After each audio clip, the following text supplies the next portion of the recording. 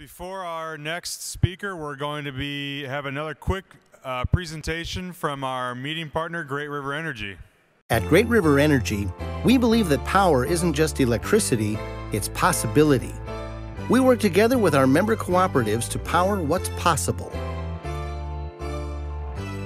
As a wholesale electric power cooperative, Great River Energy is made up of the members we serve, the 28 electric cooperatives that distribute electricity to approximately 700,000 consumers across Minnesota, on farms, homes, and businesses from small towns to the Outer Ring Twin Cities suburbs. We collectively bring affordable electricity to 60% of the state. Great River Energy generates electricity and purchases power from a variety of sources, including coal, natural gas, waste and water, wind, and solar. Our diverse mix of power generation sources helps us maximize efficiency and minimize our impact on the environment. We are committed to conserving resources through environmental stewardship, pollution prevention, waste minimization, recycling, and reuse. As a not-for-profit cooperative, Great River Energy has no outside investors to please.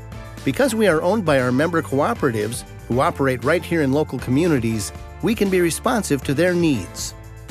When members expressed an interest in solar power, we built a research and demonstration project at our Maple Grove headquarters site, and then used what we learned to construct additional solar installations throughout our member communities. Great River Energy currently owns and maintains more than 4,750 miles of transmission line. This includes a high-voltage direct current line from our largest power plant in central North Dakota to just west of the Twin Cities. We also own 100 transmission substations where the electric current is stepped down for safe delivery. Over the years, we've collaborated with other utilities on regional transmission projects. Most recently, we worked on the CapEx 2020 initiative to upgrade and expand the Minnesota electric transmission grid. The project opens new paths for wind energy to meet state mandates and assures that our members will have access to reliable and affordable electricity across the state, now and in the future. This diverse power supply system, the changing energy markets, and consumer expectations require that Great River Energy and our member owners continue to work together as our industry continues to evolve. Together, we help consumers use electricity wisely by helping factories invest in energy-efficient equipment, or introducing members to new methods for heating and cooling their homes, or helping them see how an electric vehicle can fit into their lifestyle. Great River Energy also works closely with local and state organizations to assist businesses planning to locate or expand in our service territory. Our employees do their best every day. They are empowered to create positive change and come up with new and innovative ways to improve our business. Employees help Great River Energy support our local communities, whether through volunteering or by leading local community programs. Together, we create a positive impact in the places where we live, work, and provide electricity. At Great River Energy, our mission is to provide reliable electricity at affordable rates in harmony with a sustainable environment. Member-owned, member-accountable, innovative and evolving, environmentally responsible. Great River Energy, powering what's possible. And GRE actually serves my electric co-op, Dakota Electric, and this week the first electric bus went live, which I call the coal bus, in my school district, so it's exciting for us. One other quick item, don't forget there's trading cards for all the power plants and mines over at the registration desk, so feel free to stop by and get the trading card for the mine or power plant you represent. Our next speaker will be telling you the story of how the Colstrip United movement got started, how you can start your own movement, and will highlight things she believes help make Colstrip movement successful. Lori Shaw is the co-founder and director of Colstrip United, and Lori is a pro-coal activist that uses social media to educate the public about the importance of coal and coal energy. Please offer a warm welcome to Ms. Lori Shaw.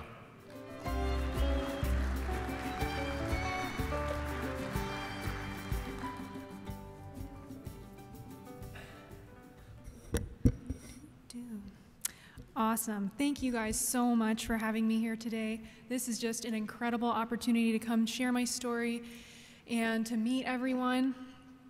Before I get started, I just want to give a quick shout out, a thank you to Aaron Huntemer and Steve Van Dyke for giving me an amazing tour yesterday. We toured the Freedom Mine, the Antelope Valley Station. It was wonderful. It was just incredible to see, so thank you for that. So yeah, my name is Lori Shaw. I'm from Montana. I am the co-founder and director of the Colstrip United movement. Let's see if I can figure that one out. Okay. A little about myself. I'm a 26-year-old activist. I grew up in Colstrip, Montana. I went to school there, and it's where I reside currently. I went to college at MSU in Bozeman, where I graduated with a bachelor's degree in environmental horticulture science. I actually thought that I wanted to live in Bozeman, Montana forever, but it was proving to be expensive for my husband and I to live there, and we were having trouble making ends meet and to start paying off our student loans. When my husband applied for a job at the coal mine in Colstrip, he got it, and that's when everything changed for us. Suddenly, he was earning a wage equal to what we were struggling to make together in Bozeman.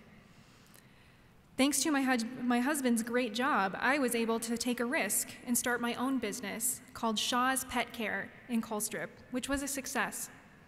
I'm also able to pour a lot of time into the Colstrip United movement.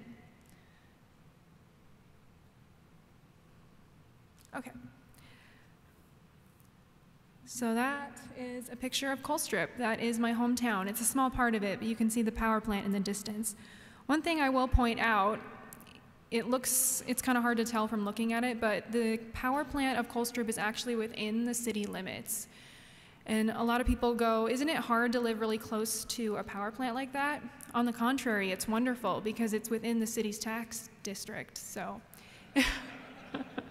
They pay for our water, they pay for a lot of things, and they make the quality of life in Colstrip absolutely unparalleled to any other small town of its size in Montana. So, what is Colstrip United?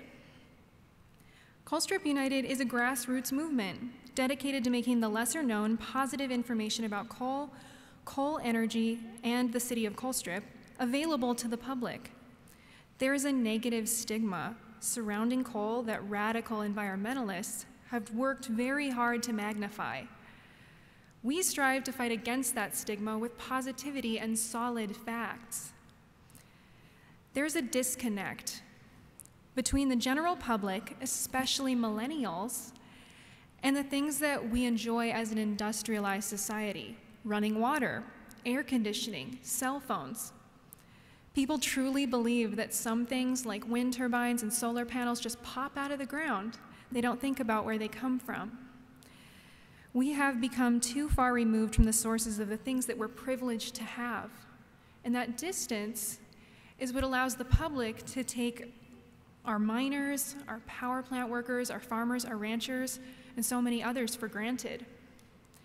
Colstrip United has a three-part mission: inform, promote, and inspire. There's a reason that the word inform comes first. Above all else, my goal with this movement is to raise awareness and promote self-education on issues regarding coal. However, it must be said that Colstrip United is about more than just coal. We strive to be a positive community influence and to cultivate a sense of togetherness. Here is an example of one of the things that we've done. We've done a video series, which you can find on YouTube, called Life After Mining. The first installation was all about a beautiful crop that is currently growing on reclaimed land out at the mine in Colstrip. It's called sandfoin, and it's pink. It makes great cattle feed. But anyway, there's another thing we've done. We like to point out the fact that coal is the original plant-based biofuel. We like to point out that when the temperature plummets, will your house be warm? We like to point out that coal energy is power that you can rely on. Colstrip United has organized trash cleanup days, donated informative books to the local libraries, and we have many other community service projects in the works as well. So it's not just about coal. It's about improving our community.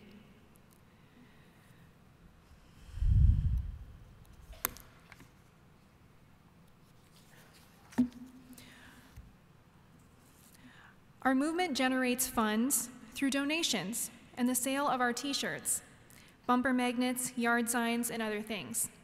One thing we're very proud of is the fact that all of our shirts and yard signs and everything, they're all printed locally by local businesses in Colstrip. So when folks buy one of these items from us, they're not just supporting the movement, they're actually supporting local businesses in Colstrip as well. So, why was Colstrip United needed, and why did so many people identify with it once it got going?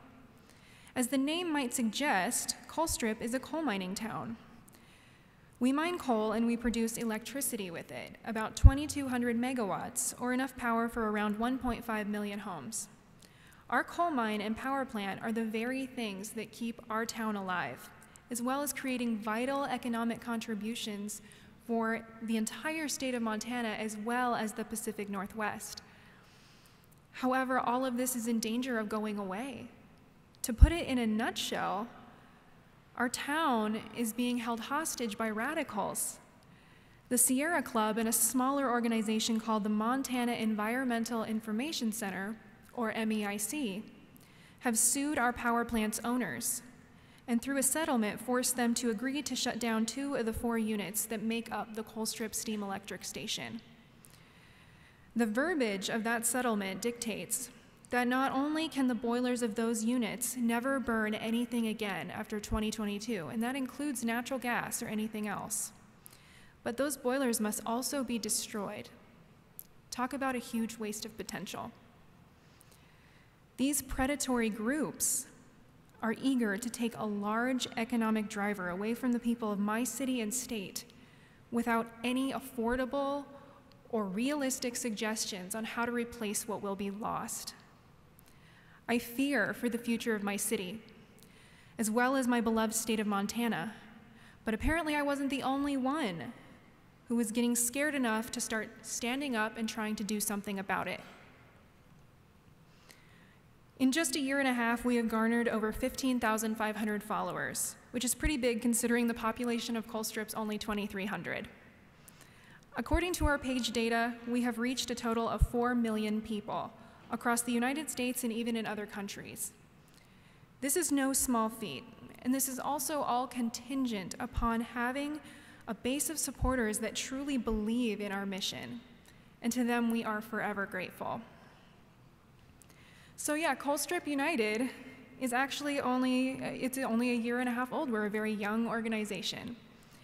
But at the time of its conception, my mind was consumed with fear and worry over the future of the city that I love. At the time, the news had just broken that half of our power plant was going to shut down. The wound was raw. People were scared. We didn't know what we were going to do.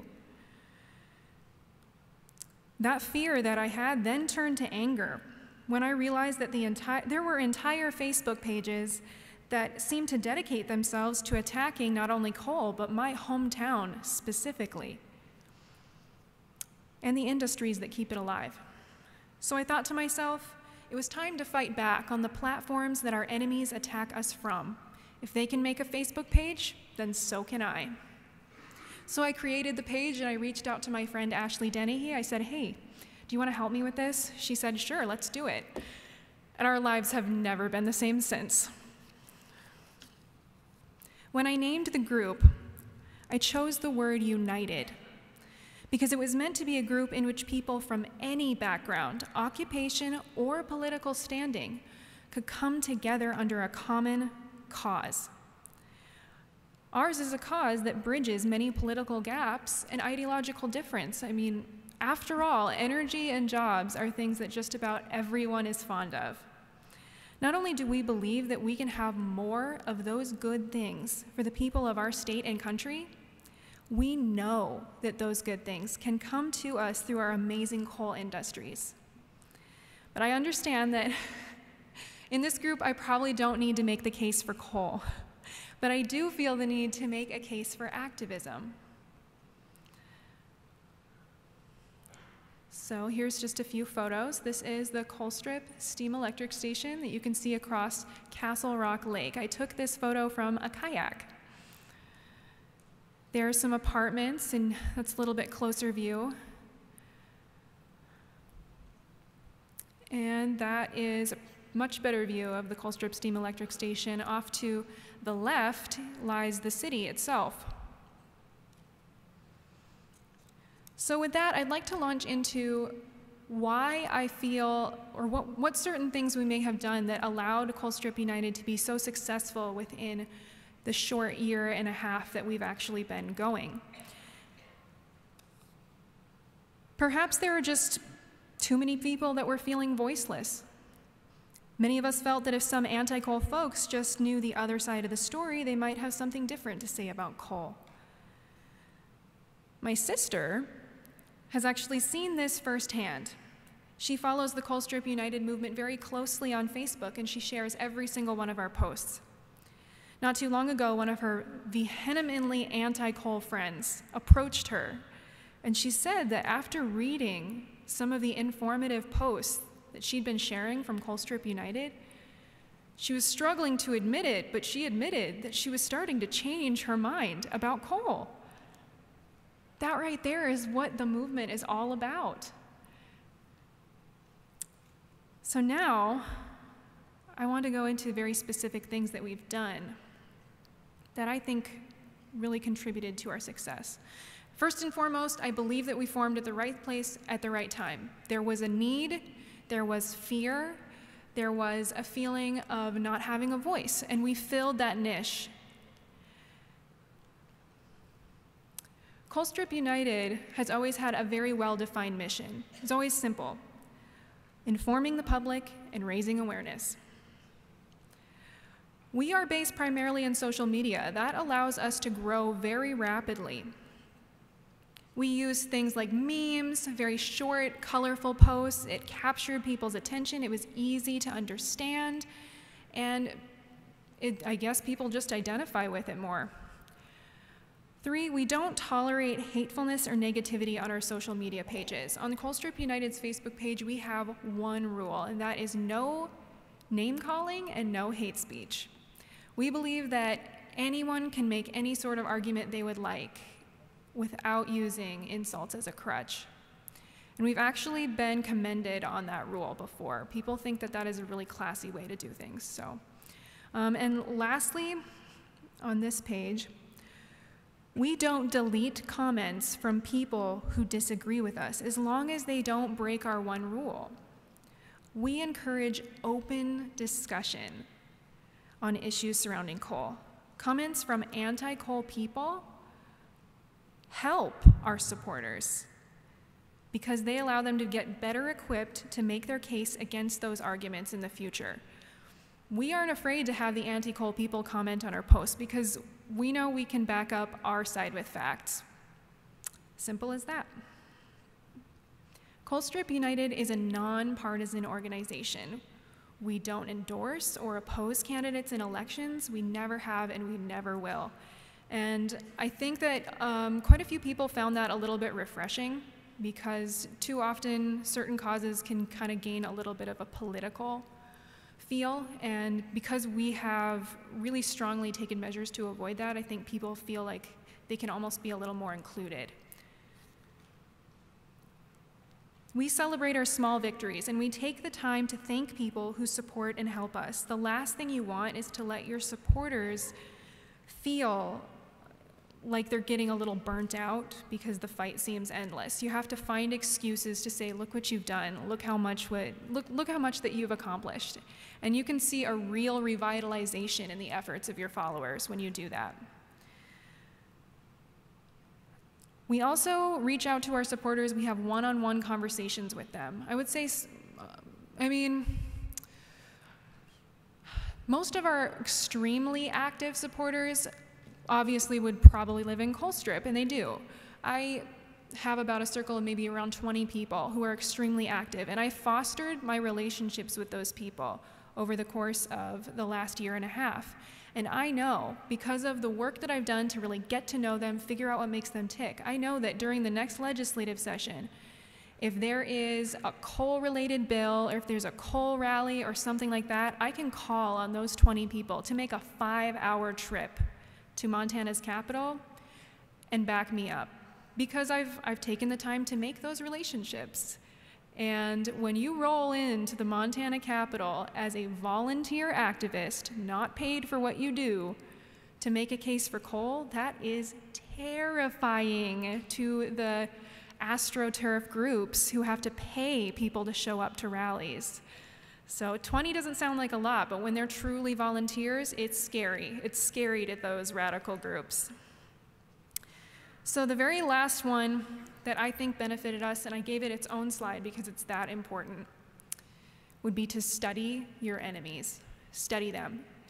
Do I want to go home after this and hop on the Sierra Club Facebook page and read through their posts? No, I don't. It makes me feel like I'm going to get an ulcer. I don't like reading it, but I need to, because I need to find out what they're saying. I need to find out what angles they're taking. They say coal is this, then I will know how to make a post the next day, kind of refuting that or saying the other side of it. If you don't study your enemies, you won't know how to combat them. We take it a step further with Colstrip United. We actually pay really close attention to what hashtags our enemies are using on their Instagram, their Twitter, and whatnot. And we'll actually hijack those, we'll use them. So their supporters will start seeing our pro-coal posts. So it really comes in handy to study your enemies. It can stress you out a little bit, but it benefits you a lot in the long run. One really great example, I did this. That's me outside the building that houses the office of the Montana Environmental Information Center.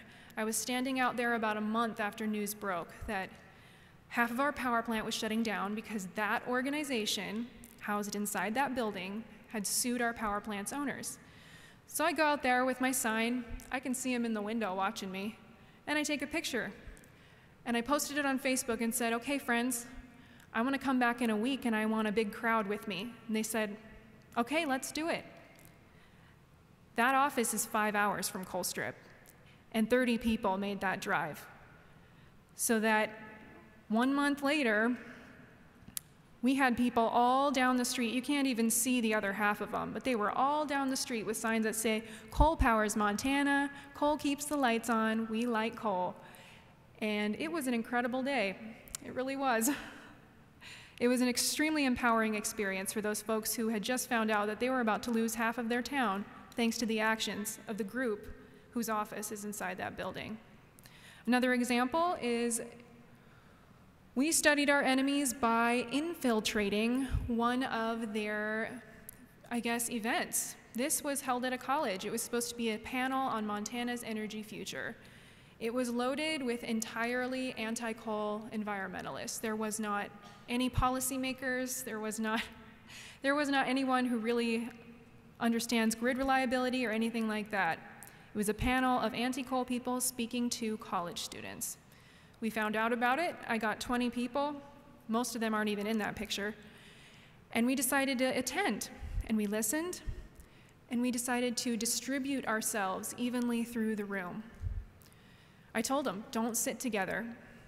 Don't sit by your other pro-coal people. Go sit by a group of college kids and just strike up a conversation with them.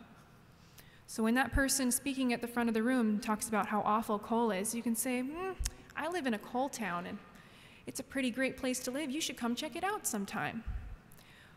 That was incredible. I looked around me and I saw pro-coal people having conversations with college students who didn't know a thing about coal. And I think we successfully undermined that endeavor. But if I wouldn't have been studying their pages of the anti-coal groups that were putting this on, I would have never known about it. So that's that. If you choose to journey into activism, you might find that a little courage can go a long way. And what do I mean when I say this? I mean, it is easy to talk to people that already agree with you, but you won't really accomplish anything by doing this. If you want to create real change, for the cause that you're fighting for, you're going to need to muster up the courage to speak to people that you know might disagree with you, to step out of your echo chamber. It's kind of scary to talk to people who you know disapprove or disagree with something that you're doing. I had to desensitize myself to it, and it's something that I still work on and struggle with every single day. It is important to stick to the high road, though, and to never insult or belittle people who don't see things your way. It really doesn't matter, though, how positive or polite you try to be. As an activist, you will inevitably receive bad reactions at some point in time. If people berate you, good. If they call you names, good. When people react this way to the things that you say, it means that you are a threat to them. It means that you're effectively challenging the narrative that they cling to.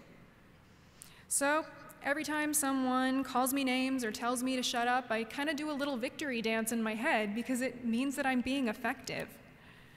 The reactions to what I do have been volatile, both negatively and positively. I've been called every horrible name in the book. I have been ridiculed, laughed at, yelled at. I've been threatened.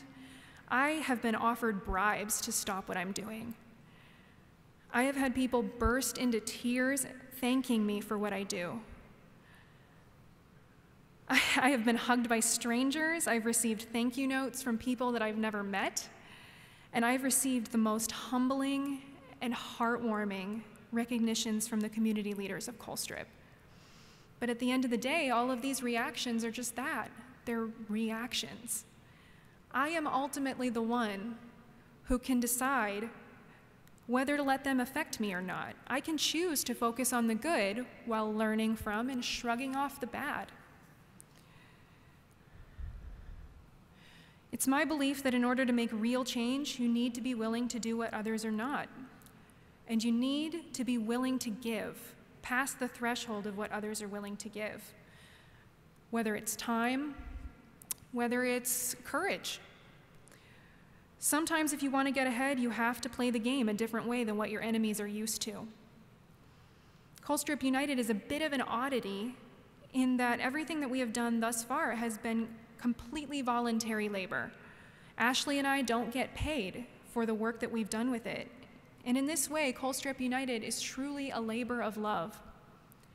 I do love my city.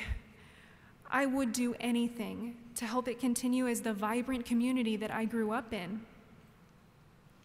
Money is just money, and possessions are just things, but the feeling of being a part of that community is something that cannot be replaced.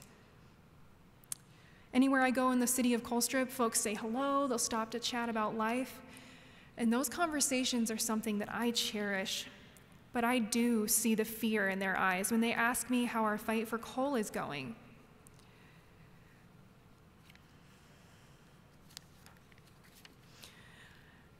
These people are really tough. They are. They're hardworking, intelligent souls with families to feed and bills to pay. But given the short-sighted anti-coal direction that small radical groups are trying to drive my state toward, how am I supposed to look these good people in the eye and tell them that everything is going to be okay? I tell them exactly what I believe in my heart. I tell them that there is a future for coal, and that there is a future for communities that are sustained by the good-paying jobs that the coal industry provides. Clean coal is going to be a part of the future. It only makes sense that America, the country with the largest recoverable coal reserves on the planet, should help lead the way. But I digress. My point that I'm making is if you love something enough, it's worth fighting for. And when the majority of your adversaries are all in it for the money, being free of that motivation is a strong advantage that the volunteer activist can take. It sort of makes us the kamikazes of the activism world. I mean, truly, my words on the day that Colstrip United was started were this: if I have to leave this place someday because there are no jobs, no businesses, no life left in it, then I want to leave with my head held high, knowing that I did the best I could to keep it alive. For me, the fear of losing is nowhere near as big as the fear of living the rest of my life with the regret of doing nothing. Some people are a little bit surprised when they learn that not only am I a pro-coal activist, I'm also a proud environmentalist. My passion and field of study was environmental horticulture science, and I'm proud to say that plants and animals are my whole world. However, I believe that if you want to sacrifice your prosperity and standard of living for Mother Earth, that should be your choice, not someone else's. We're all children of the earth. We get our very lives and sustenance from the earth. One of the inescapable laws of life is this: to live is to consume. Just like any living thing, if denied the ability to consume, a society will wither and perish. The goal of responsible consumption is something that I think all Americans can agree on. Responsible consumption means that you take only what you need. And right now, this country, this world, needs more, not less. To deny the people of America the ability to utilize their resources to sufficiently sustain themselves is unethical. Whether it be through heavy-handed regulation or through the efforts of radical groups. To deny the people of the ability to utilize their resources like coal is the same thing as taking the food off their tables and the shoes off their feet. It's time that America's people join our list of top priorities for preservation. The time is now. Right now, there are communities just like Colstrip, all across the country that depend on resource industries that are under attack by groups that operate under the guise of environmentalism. Their sue and settle litigation tactics are designed to weaken their victims by keeping them on the defense and bleeding them financially in order to make their services less profitable. But it is my belief that these radical organizations like the Sierra Club and the MEIC cannot hide or run away from the suffering that they are causing in these communities. They'll eventually need to come to terms with and answer for the damage they are doing, but only if we stand together, only if we raise our voices and fight back. And it isn't just coal that's under attack. If you work in any extraction industry and you don't think that these groups can eventually take everything away from you, I'm sorry, but you're wrong. In the eyes of these groups, the industry that employs you is easy money. The only thing you can do about it is start fighting back by challenging the narrative that they're putting out there. And you have to do it on the platforms that they're using. I mean, you can put an ad in the newspaper, but if you're not using platforms like Twitter, Facebook, Instagram, all of that, then you're just not going to reach the audience that your enemies are currently speaking to.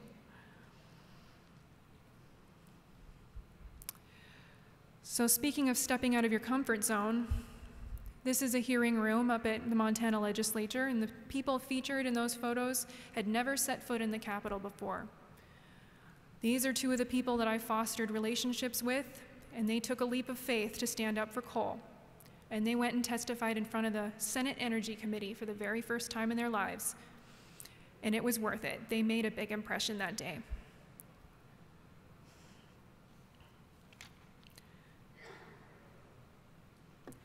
I was never trained in activism.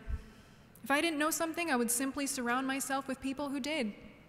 It turns out that you don't need any qualifications to start or join a grassroots movement. All you need is a cause and the will to fight. As the title of my presentation suggested, activism truly is for everyone. And there is so much to fight for. Pick a cause and give a little of your time to it. I can guarantee that it will give a lot back to you. It is incredibly rewarding to stand up for something that you believe in. And I think, I've said this before, but I think that it's safe to say that at the end of their lives, very few people lie on their deathbeds wishing that they would have spent less time fighting for the things that they believe in, right? If anything, it's more. Something that I think everyone here today should ask themselves is, if not me, then who? No more waiting, no more talking about it. If you want to help make a change, it has to start today. Not tomorrow, not next week, not when you have more time, not when you feel like it. Today.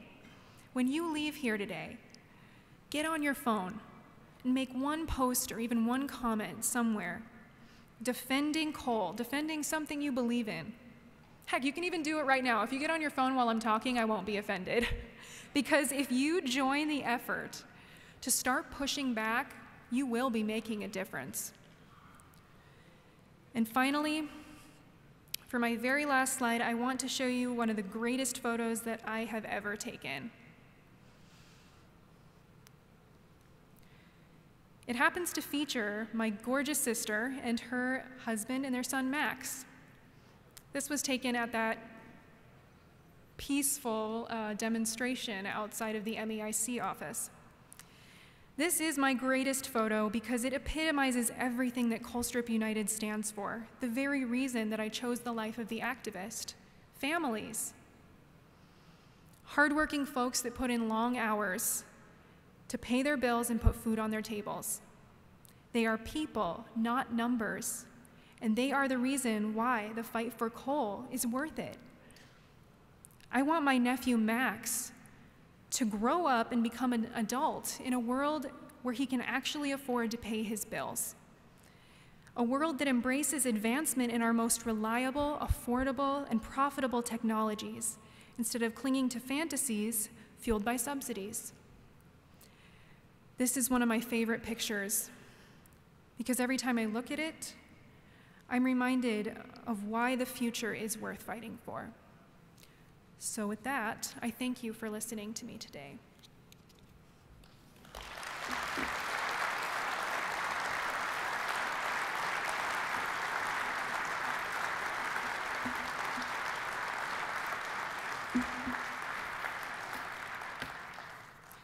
Does anyone have any questions for me? No? Hi.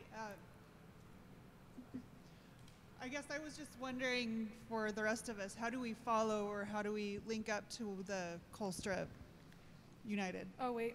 Oops. There, that one. So Colstrip United can be found on Facebook, Twitter, Instagram, and our YouTube page has a lot of videos that we've done, informational videos. And you can mail us questions, letters, comments, anything you want at that mailing address there. I don't know if you have any slides of these, but how about your memes that you put out on social media? Can you talk about those a little bit? The memes are so much fun because they engage people of all ages. Memes are so simple. If you want to get an idea across to someone in a very simple way, try making a meme. Just make sure you use the right context. Like, memes mean different things. Well, like for one example, we decided to point out the fact that the Montana Environmental Information Center is robbing Montana of economic opportunity, one lawsuit at a time. So we took their logo and we put the little hat on it. Have you ever heard of the little hat from, the meme is called Scumbag Steve. So we put the hat right on the logo and we said, the MEIC, robbing Montana of economic opportunity, one lawsuit at a time.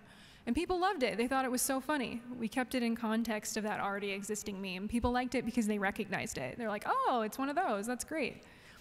So you can see a lot of those on our Facebook page if you scroll back through our photos. You got one back there. Do you have any plans to open a North Dakota chapter? Oh gosh, wouldn't that be great?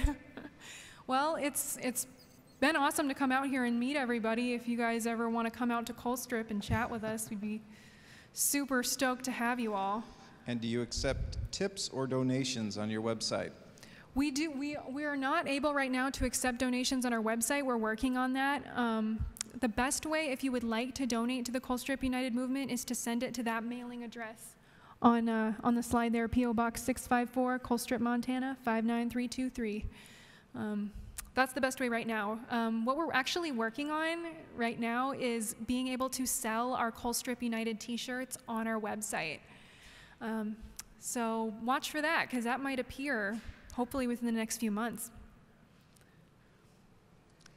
I was curious, how do you, I'm the father like of 3 millennials, and how do you counter the argument I'm sure you hear all the time that this is just to save your town or your jobs, but you're going to destroy the environment with CO2 or whatever? How do you counter that argument to those young people? To the young people? Well, I think it's really important, as it's already kind of been mentioned earlier in an earlier talk, that especially in a school setting, students are kind of given the wrong idea about coal, and they're kind of given the idea about coal that existed maybe 30 or 40 years ago. The best thing to do is to bring up the fact that technology in coal mining and coal energy has advanced very quickly. If you're talking to young people, something that you should let them know is that not all energy sources are created equal. Maybe try to very simply explain the difference between intermittent and baseload energy. I know that's kind of getting in the weeds, but I guess it's, if you break it down into something that's there all the time versus something that comes and goes, maybe they can understand that having a reliable source of energy is really important. I would also put it in perspective, bring up a person that may be having trouble right now, with the way things are right now, having trouble paying for their energy bills. Think about a little old lady who currently has to choose between her medication and her heating bill, and winter's coming. And then ask what would happen to her if her power bill went up by like a third or doubled. That's the way you can think about how the price of energy matters so much. I was actually sitting on a panel not too long ago, and it was one of those loaded ones where I was the only pro-coal person there. And I had a guy sitting next to me that said, you know, in my mind, it's really not a bad thing if we do things that cause the price of electricity to go up. It encourages innovation. I was so shocked by that answer that I actually went, like in front of everybody. Because those of you that know that the price of electricity can directly, strongly impact people's lives, know that when you jack up the price of electricity, some people are going to have to make those really important choices, like medication or heating bill. So yeah, I think that'd be another good way to get in perspective. Back a little bit more to the subject. If any of you are currently not trying to reach out to the schools that your kids or your grandkids are going to, I would suggest it. You say, hey, have you guys ever had your senior class students come out for a tour of the mine before to see it for themselves? I'm actually fighting that battle in Colstrip right now. Great example, when I lived in a coal town. I grew up in a coal town, but when I graduated high school in Colstrip, Montana, I didn't know what a dragline was. I didn't know what a megawatt was, and probably the worst part is that I didn't care. I was not educated.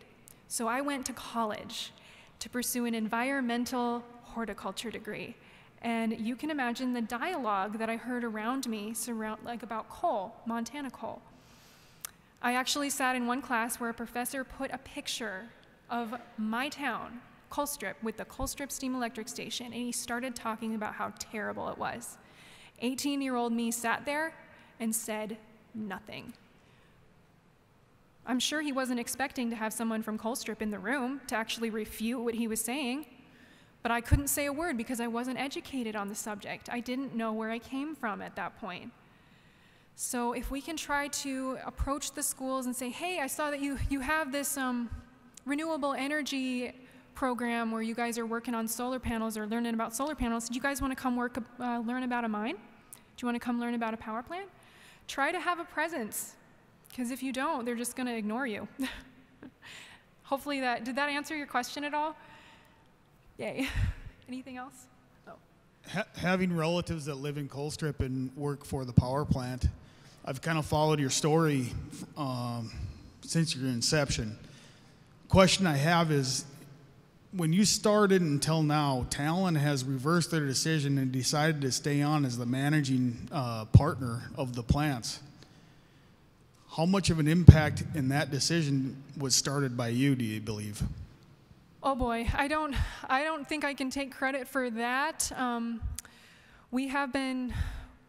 we've just been trying to increase morale in the town for a big part. I think that perhaps the amount of statewide attention that we have garnered on the subject of coal and Colstrip maybe helped. I mean, because of the efforts of Colstrip United and how rapidly we've grown, we've quickly become the go-to for all candidates in an election. Because we're nonpartisan, we talk to every single one of them. And so in the last special election, coal was like in the forefront. It was great, it was awesome. So I halfway wonder if maybe the increase in attention on the issue might have helped. Definitely the decision of Talon to remain as an operator at the power plant was wonderful. It was some much needed good news, and I take it as a very good sign. Anything else? Any other questions? One more.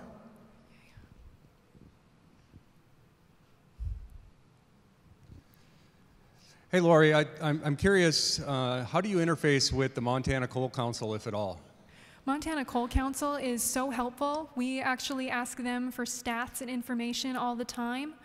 I correspond with them quite frequently, and they have been a big help in the past for, when we first got started, we didn't really know what we were doing. I would approach them and ask them for advice on certain things. In one of the pictures I had shown you, in one of those groups where we had infiltrated that anti-coal event, the Montana Coal Council really helped in spreading the word about that because they're based in Helena as well. So yeah, we do talk with them quite a bit. Anything else? How do you combat the argument that coal is dirty? And you talked about the price of it, energy going up, but how do you actually deal with the issue that the media and many of the young millennials believe that coal is dirty and is killing the environment? Mm-hmm. I like to talk about how far we've come within the last few years, or 30 years actually. Most of you in this room probably know the stats that, in the last 30 years, like around 15 different clean coal technologies have been implemented to help reduce major emissions by 92%. And that was just in the last 30 years. Think about how much farther we can go within the next, 20, 40 years. I like to try to put it in perspective like that when someone says coal's dirty. Another thing that I do is I just simply say, please come and check it out. Will you let me give you a tour of Colstrip?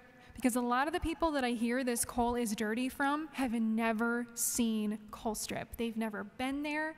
They're taking someone else's word for it.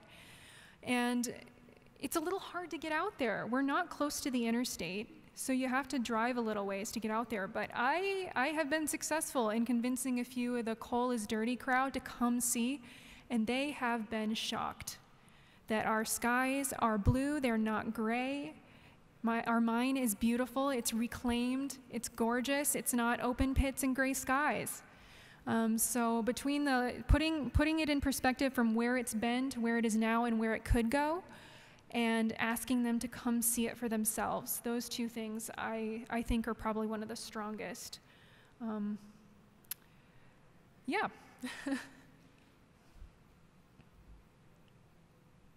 Anything else? No? We're good? Well, thank you all so much. I really appreciate this opportunity to talk to you today.